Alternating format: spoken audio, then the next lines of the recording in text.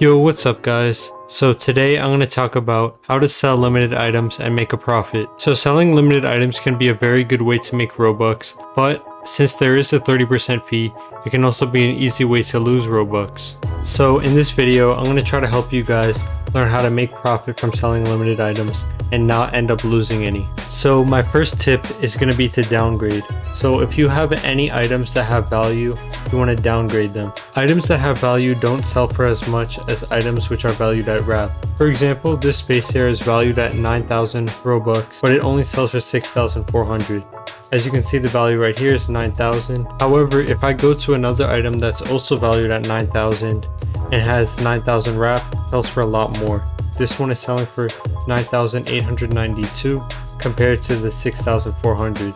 So that's a difference of over 3,000 Robux. So if you're trying to sell your items, I always recommend going for wrap items rather than value items. You don't necessarily have to have big items like this one, but if you have even like Shaggies and noob attacks, those will work as well as this will.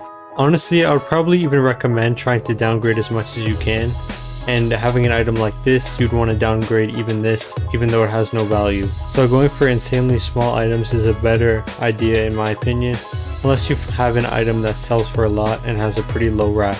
So this is a decent example of that.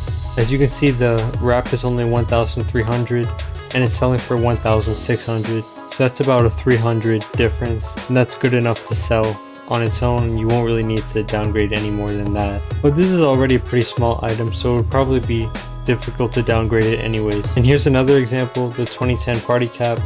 The wrap is 1,900 and selling for 3,000, and then the next price after that is almost 5,000. So an item like this would be good to sell on its own, and you won't really need to downgrade. So pay attention to the wrap in comparison to the price. Now as far as buying limiteds goes, as I say in a lot of my videos, the Rollymons deals page is the best way to buy items. So just go to Rollymons and then hit the deals tab on the top of your screen right here, and then just sort by best deal. Here you can get all different kinds of items. You can get projected items, value items, wrap items.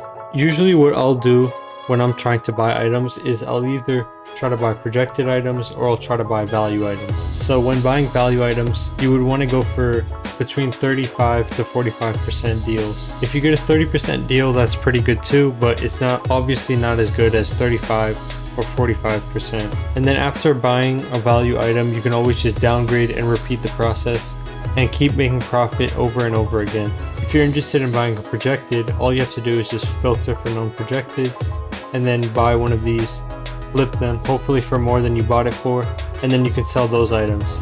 That's another method that I use a lot. I'll try to buy projected. Usually I'll go for 75%, so if I find something for 75%, I'll buy it and just try to flip it. I also don't recommend going for projecteds that have a high price like this one, which is almost at 5,000. Usually I'll try to get something for 3,000 or lower. If you find a projected for cheap, even if it isn't the best deal, you still might want to go for it. For example, this one right here is only a 67% deal, but it's only 2,250 Robux, so it might be worth going for. Or even this one right here, which is only 1,300 and has a wrap of 3,500. I really only recommend people who have a lot of trading experience to try to flip projecteds. If you're new to trading, it might be a little bit more difficult for you, but if you are willing to try it, go for it.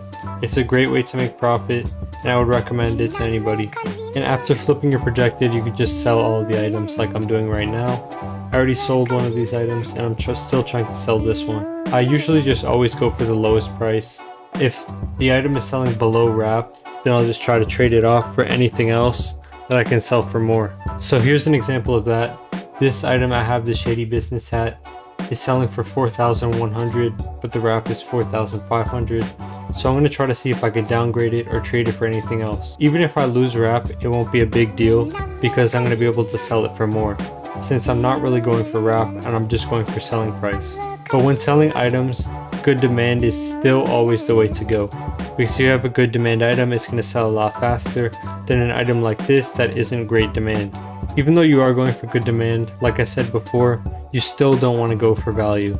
And as you can see, I practice what I preach because I sell a lot of limited items. Just in the past couple of weeks, I've sold a ton, so I definitely do recommend trying to sell limited items and make profit this way.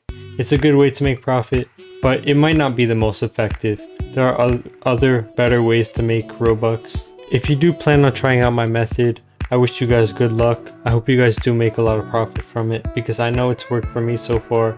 I haven't really had any problems with it. There have been a few projections I wasn't able to flip in the past, and I did lose profit that way.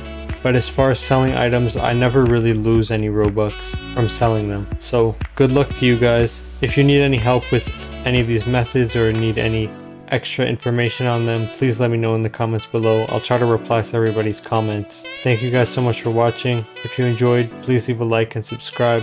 I'm trying to get to 5,000 subscribers, so I'd really appreciate if you guys did leave a subscribe. Thanks for watching. Peace.